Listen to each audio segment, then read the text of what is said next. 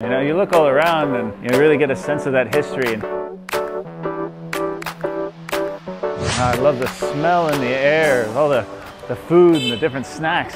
Hi, I'm Paul. Historical buildings not only link us to our past, but also to our future. In Zhongshan, a city with over 800 years of history, there are a number of blocks here that represent historical architectural styles. And I've come to the Sunwen Pedestrian Street in the city of Zhongshan. This 100-year-old road has witnessed the historical significance and development in Zhongshan, and today I'm going to get to take a stroll down the street. Sunwen West Road was called Ying'an Street in ancient times. After the death of Dr. Sun Yat-sen in 1925, it was renamed Sunwen Road in memory of Dr. Sun Yat-sen.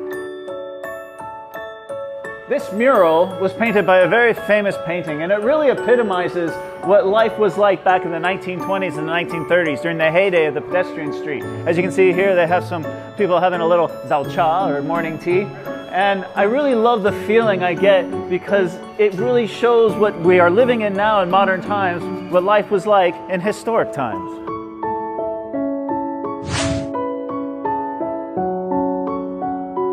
During the period of the Republic of China from 1912 to 1949, the buildings on the pedestrian street integrated the Nanyang style as well as Western architectural styles, and the street became the most prosperous commercial street in Zhongshan. It still remains a complete and unique architectural style of the Republic of China.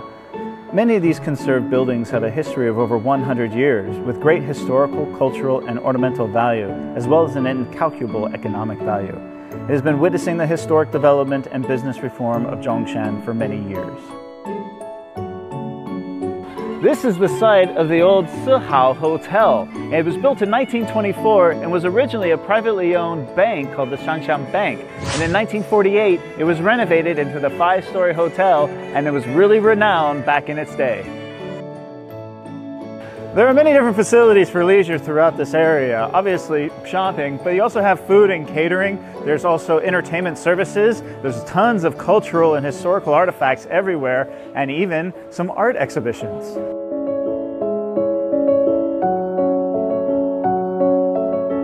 As a century-old street in the Nanyang style, this street is filled with a lot of buildings of significance and history.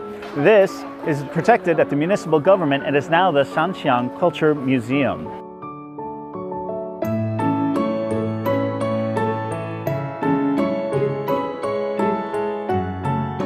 It is a modern thematic museum that combines visualization, education, as well as commemoration. And it has many historical relics and records that follow the commercial development of Zhongshan.